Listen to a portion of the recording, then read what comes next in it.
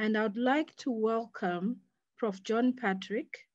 He studied medicine at King's College in London and St. George's Hospital in London as well, in the UK. He's held many appointments in Britain, the West Indies, and Canada. And his main academic interest has been medicine has been the treatment of protein energy malnutrition in various diseases, accident, trauma throughout the world. He's carried out research in the UK, Jamaica, Canada, and Africa. And in the 70s, he worked at the University of West Indies in Jamaica and was involved in the breakthrough of protein energy malnutrition treatment whilst in Jamaica. He came to Canada in 1980. At the University of Ottawa, John is an associate professor in clinical nutrition in the Department of Biochemistry and Pediatrics for the past 20 years. He's concerned to understand the link between the treatment of the severely malnourished, their beliefs, and their culture. Today, John speaks to Christian and secular groups around the world, communicating effectively on medical ethics, culture, public policy, and the integration of faith and science. He frequently speaks to us as our family members in the US through the Christian Medical and Dental Association, as well as in Canada. He is currently president and professor of the history of science, medicine, and faith at Augustine College in Canada.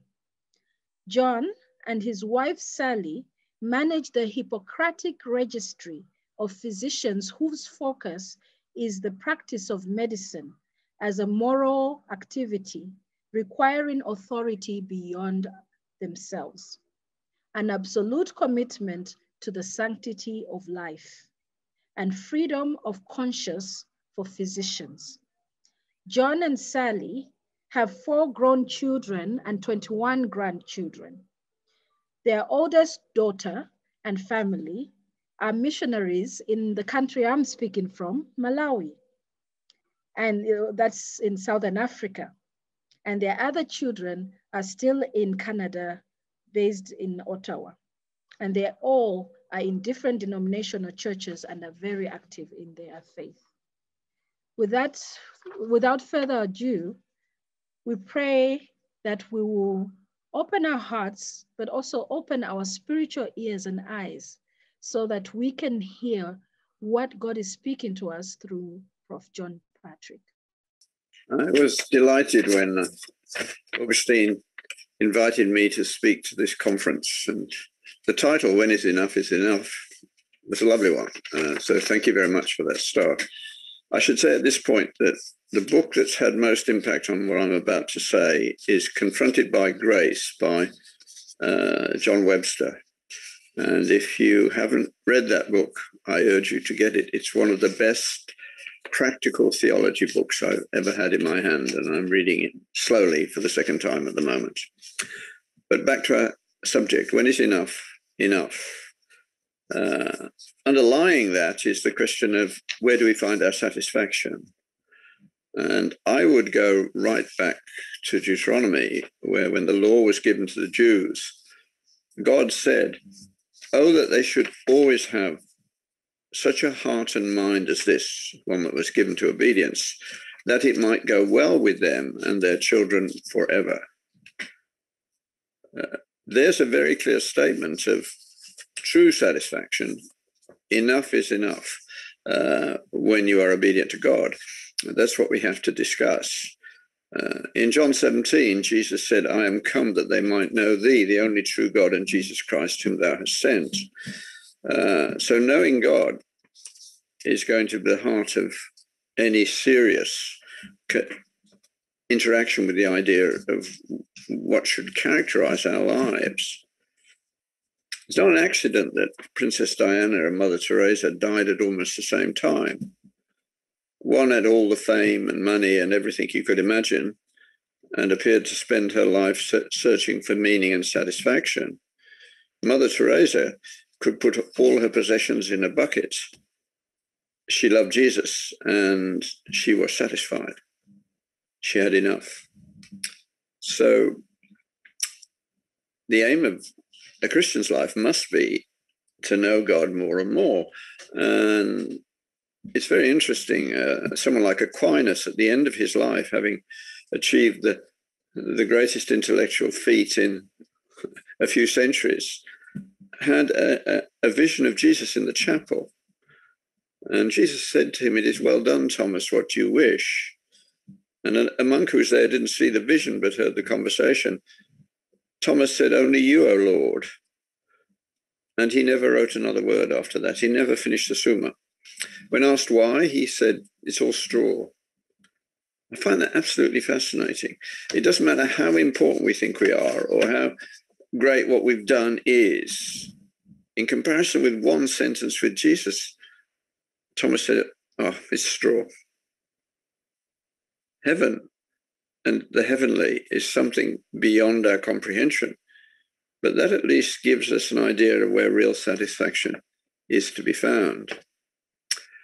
The Americans, of course, say that in their documents that life, liberty, and the pursuit of happiness is what they're about. One of their wiser presidents, perhaps the most wise, John Adams, said that our Constitution is for a religious people. It is wholly unsuited to any other.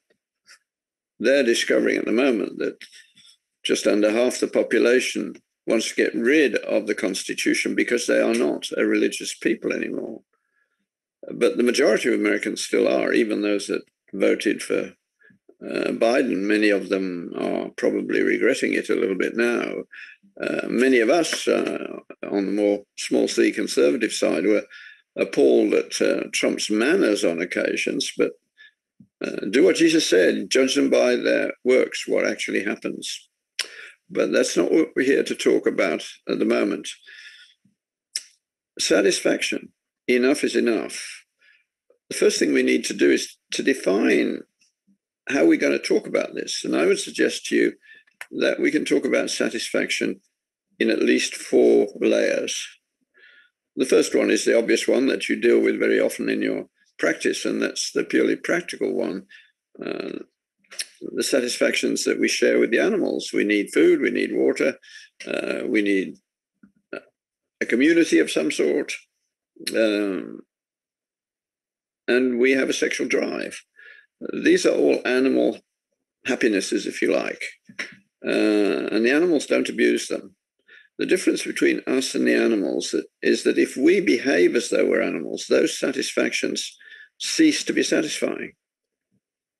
So if food becomes central to your life, you'll end up obese. It's not good for you.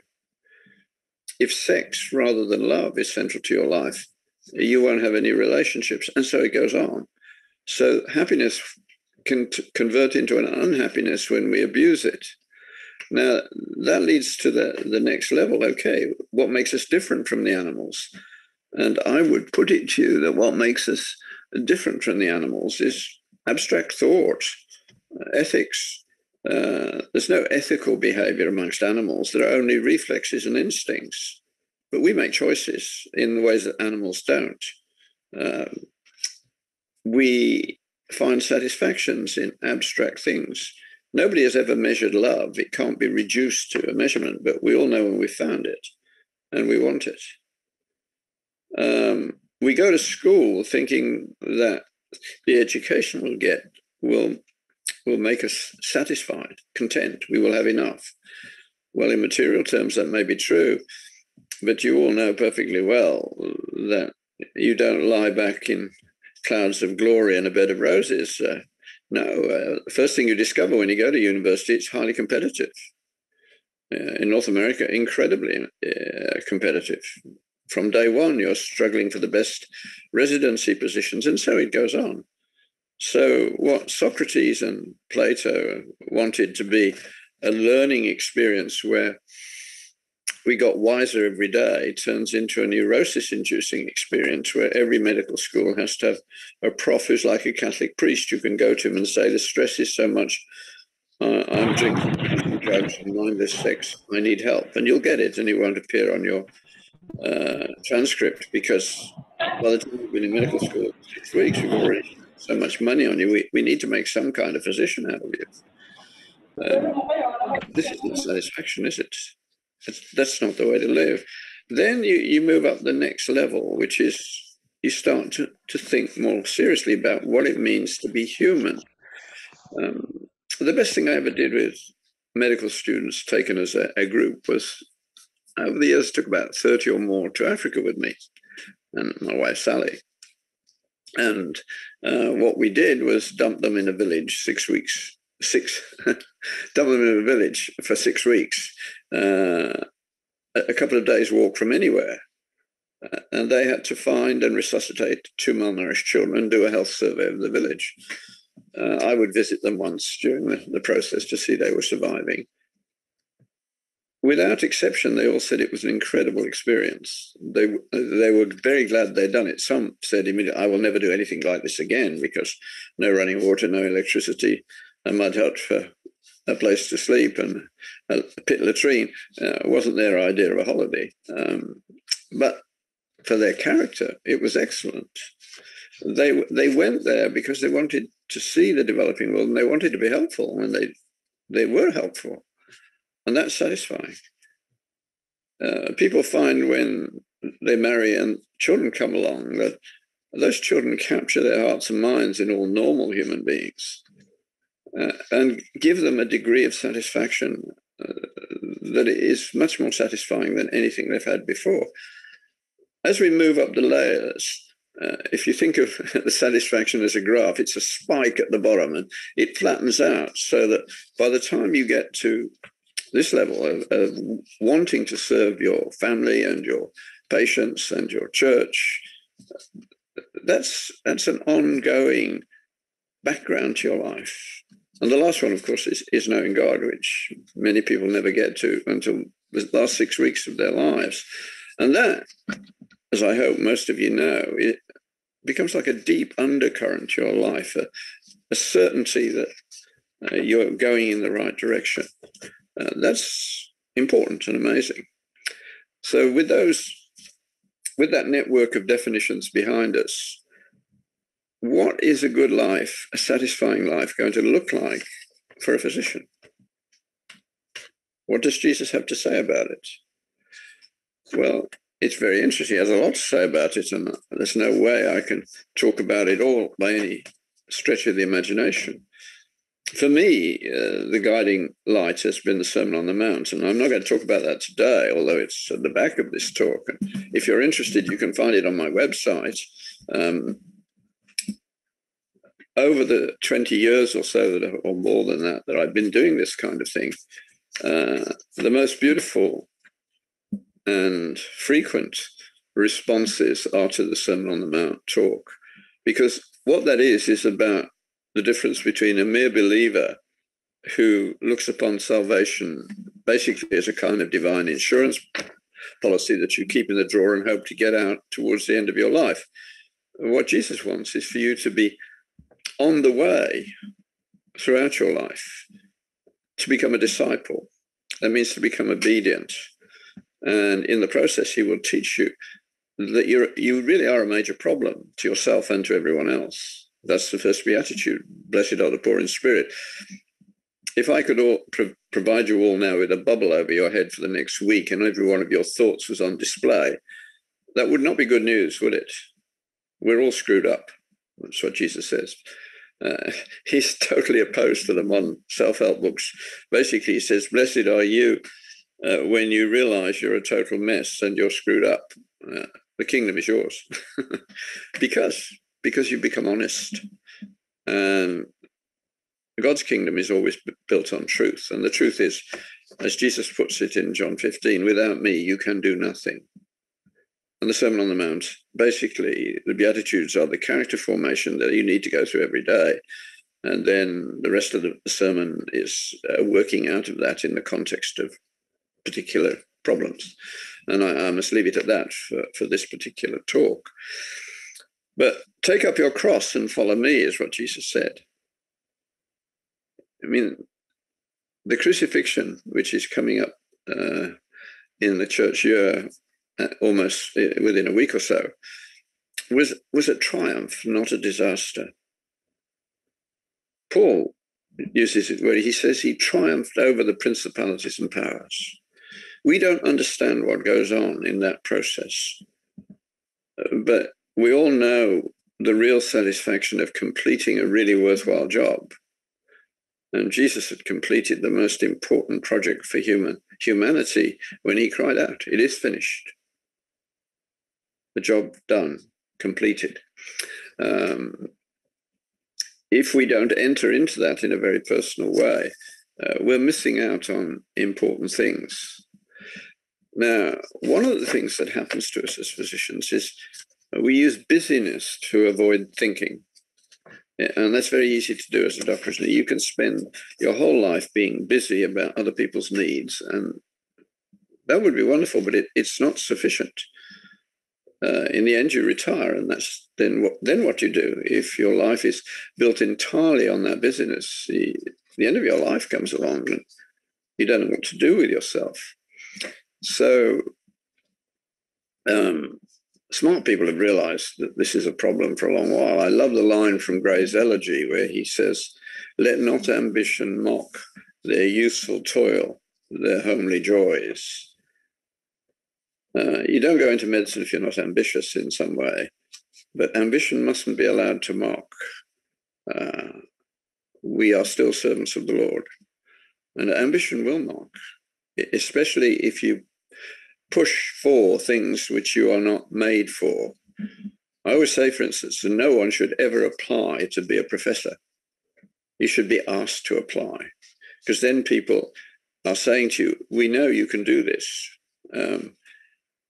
There are people who want to be professors. That's a silly thing to want to be.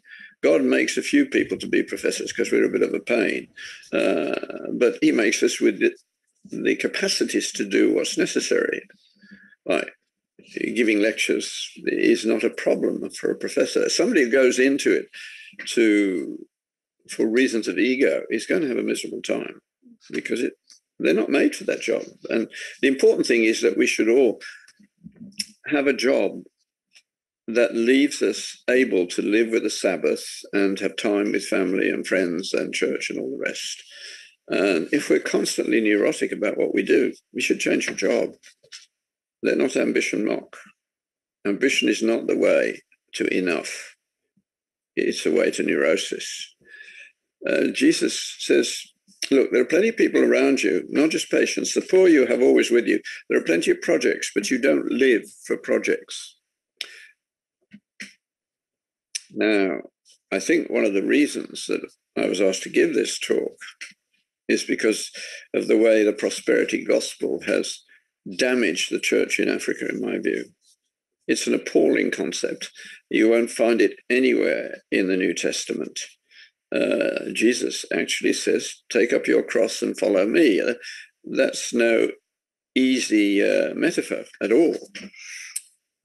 Sorry, my screen is playing games with me. I hope it isn't with you. We'll see.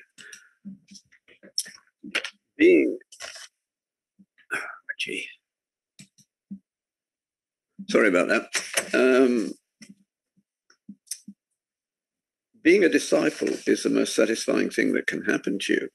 But it's not an easy ride, but it teaches you your real dependency on Christ. And that's what it's about. I would certainly strongly recommend to you that you read Bonhoeffer's little book, Life Together, with the group with whom you worship at least once a year. It will remind you of what actually needs to be central in your life. And it can't be you. We have so many overinflated egos in the university today, often not attached to real talent, that it's a disaster zone. If you can't read Romans 5, we rejoice in suffering, knowing that it produces endurance and character and hope. In Africa, you have plenty of experience of that. And hopefully you all know people who are not rich and will never be famous, but they do actually know God. and they are content. They have enough.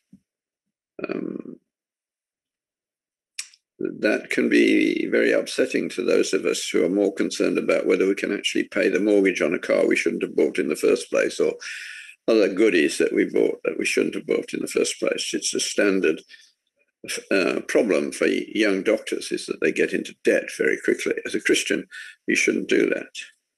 And it's interesting that people who don't practice the Christian faith often see this more clearly than we do. I, for many years, had in my pocketbook a quotation from Steinbeck writing to Adlai Stevenson, who was a very liberal Secretary of State in the American government. And he wrote this: "Mainly, my dear Adlai, I am perturbed by the cynical immorality of our nation." And this was written, 50 years ago.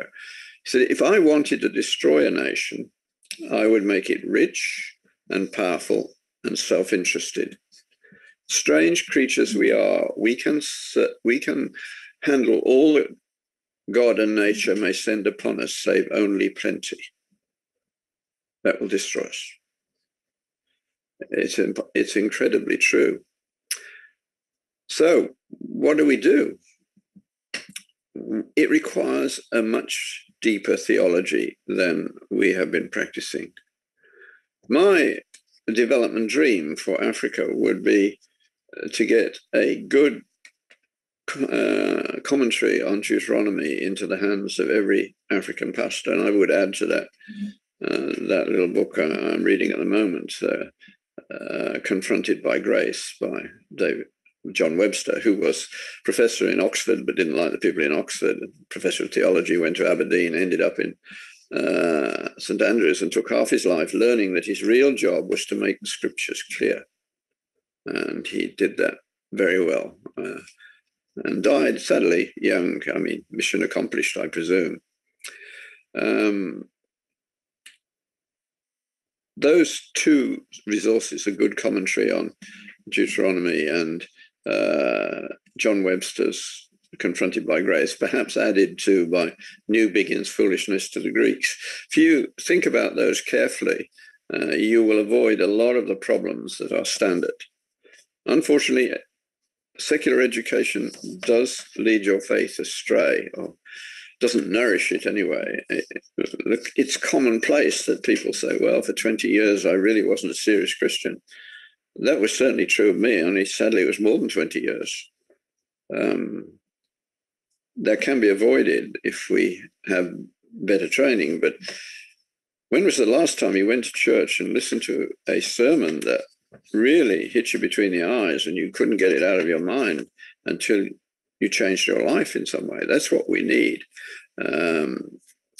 So the first thing that I want to say that comes directly from John Webster, and I found it so neatly explained and so satisfying. It's always been a problem for me to talk to people about conversion, because I'm inadequate to the job. I think everybody is. What I do in secular settings now, every now and again, I'll get a chance when I'm giving a lecture on some aspect of faith in a university, and somebody turns up who knew me when I was a trendy scientist. And they'll come and say to me after the lecture that, hello, or whatever. And if they're British, they'll be rude. And basically they'll say, I used to read your stuff until the mid-90s. But I said, oh, you think I lost my mind in the mid-90s? And they say, well, you write rubbish now, don't you? I say, well, I think I'm proved you're wrong about that. When someone loses their mind, what do they become? And of course, they have to say crazy and mad. Well, I haven't become crazy and mad. I've become more satisfied, not less satisfied. And even my wife would acknowledge things got better rather than worse. So you misunderstood. You think that your way of understanding the world is capable of understanding everything that matters, but it's not. My faith is not irrational, which is what you need to believe for your position, so much as super-rational. I have been gifted by Christ coming to me and changing the way I see the world. And I am more content, more at ease, more satisfied, serving more people. Your world can't answer the big questions. Why am I here? Where did I come from? Am I created, or am I an accident, etc., etc.? And we've been teaching in school that we're a result of a colossal accident for a long while, and now we're complaining that young people behave as though that's true. But we're not colossal accidents, and deep down we know. That's why Jordan Peterson is so popular. He talks about meaning, and meaning matters, especially to the younger generation. So I would go on to say to an acquaintance like that, I can't tell you about my faith in the way that you would like it to be taught to you, because it can't be reduced to that. All I can tell you is if you seek, you will find. And depending on how arrogant you are, it will take longer or shorter times. John Wesley took 10 years. He was arrogant. I took even longer. Draw your own conclusion. But it is about reality. And the way you know that is by looking around at the lives of people who claim that this has happened to them. Now, the first thing I would like to change in the evangelical mode of operation these days, particularly in the more unthinking end of the spectrum, is to stop playing the world's game. If you try and present your understanding of salvation in reduced terms that can be acceptable to a modern scientist of the scientism variety, you'll get nowhere. You do much better to say, I can't do that.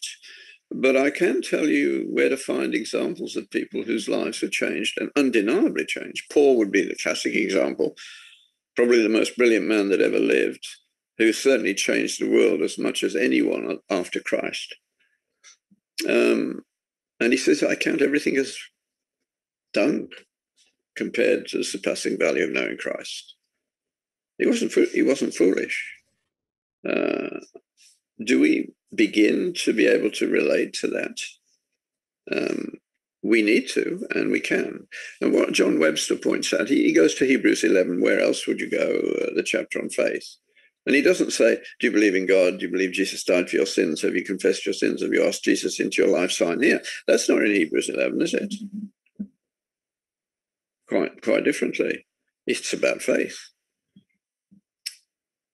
Faith is the evidence of things hoped for, the conviction of things unseen. That's a bit ambiguous, a little hard to deal with. But it actually is truthful. And the more you think about it, the stronger it gets. We know with a remarkable certainty, if we've been blessed with a real conversion, that something important happened, even though we cannot describe it. We also know that we haven't seen God. In fact, Moses was told, no man can see God and live. So we have to allow God to be God. And he's not going to do it our way because he knows what he's about. No, we do get to know him, of course. He makes himself known. And you see it happening in people. It's happening to Jordan Peterson at the moment. He says, I find myself almost believing that I'm a Christian. But he doesn't know how it's happening. In the book Professors Who Believe, you'll find about 22 of us who were bullied into writing about this phenomenon. I was delighted that all except one of them do it exactly that way. They give accounts that are not explanatory. They tell you something about what was going on at the time. They tell you how the way you looked at the world changed. But nobody understands how Christ brings us into his kingdom.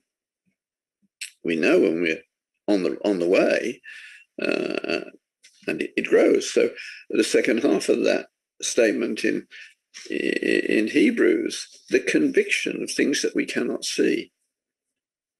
One of the amazing things about Christians is we're sure of things we can't see. And the place to find the best witnesses to that, of course, are the martyrs. The martyrs almost invariably died well, because they were seeing where they were going. Always be present at the death of Christians, especially children, if you can, because children in particular will give you insights into what is happening. There's a lovely example in Diane Comp's little book, Window on Heaven, where the child who brought her back to thinking about faith, dying of leukemia in a Christian family, woke up just before she died and said, "Mummy, can you see the angels? Can you hear their singing? It's beautiful." And she was gone. She didn't have any problem about dying. She just wanted to get to where she could see she was going. And these things are around us, if we will, but look, take time to think about what's happening to you when something with real emotional content and intellectual content comes your way. Grab it with both hands and then remember to remember it. Don't try and recreate the feeling. You can't do that, but you can remember what happened. David, in a particularly black patch, says, everything's miserable, but I do remember going into the house of the Lord with rejoicing. Maybe I will do it again. You and I were brought up in our training. Within weeks of getting to medical school, I was a reductionist without the word being used and without me knowing what had been done. We become show-me people, don't we? We talk about evidence-based medicine without any discussion of what it actually means. For most people, evidence-based medicine is pure authority. Unless you can read the methods section of the critical papers, you're not an expert, so you are dependent upon other people. COVID is showing us that as data is manipulated and badly used, and most people can't even see the ways in which it's being badly used, nor are they able to put it into a bigger framework to understand it. We like knockdown arguments, don't we? We like apologetics conferences, but very few people are brought to faith by apologetics conferences. They remove some barriers to faith, but the actual coming to faith is something that only God can do. We do not change minds. If things change minds, then they would be God, but God is God. Anything that takes away from putting God first is an idol. Religion can be an idol. Beautiful services can be an idol. Medicine can be an idol. Anything that displaces God from the central position in our lives, we must come to God on God's terms. And he says, now, as Paul puts it, now we see through a glass darkly. We only have vague intimations of much of what is to happen, but it's enough. Because we know we're not on our own. We're held in the hands of God.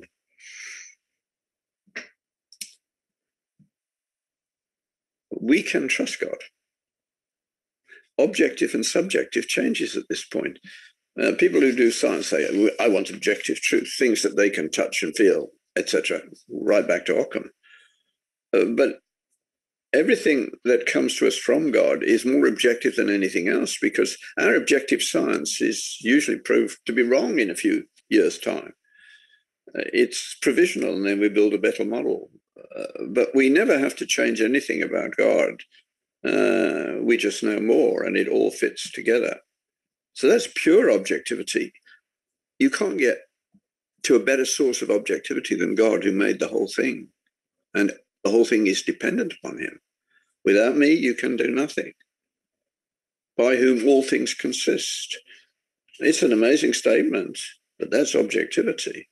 And our faith is rooted in that kind of objectivity. And our subjectivity, it can help or get in the way, whatever. You all know about that, but it's not something to be trusted.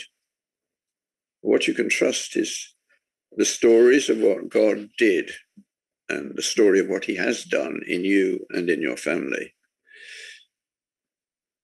We are convinced that because God is a promise keeper, we can be certain of things we cannot see. Like the fact that we go to a kingdom, a city whose builder and maker is God.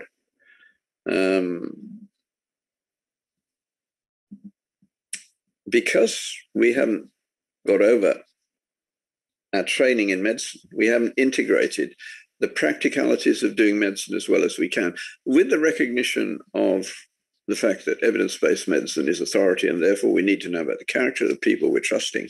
I used to say to graduate students, the only reason for going to a meeting where you're looking at posters is to talk to the people there to see if you can find out what kind of people they are, because we know there are only about 1 in 6 posters make it to publication. And we've no idea now how much cheating there is in things that do get published. This is undermining medicine very dramatically. The bottom line, material things like your car, your house, your clothes, whatever, are transient. But knowing him so far through a glass darkly is enough for now and filled with promise of a glorious future. Enough only in Christ. Everything else will fail. I hope this is helpful. I hope to hear from you. John Patrick, johnsalleypatrick@gmail.com is an email address, and johnpatrick.ca is my website. Blessings on you all. Thank you very much, Prof. John Patrick. We've been challenged in our lives to engage with God, allow God to write our story. We love writing our story as healthcare workers, and especially as doctors. As we've said, we are very ambitious. But are we willing to allow God to write the story for us? I always remember the Proverbs 3, verse 6, which says, you need seek God in all you do, and he shall give you which path in which you shall go or walk. Let's remember that as we were reflecting on the deep reflection that we had from Prof. John Patrick.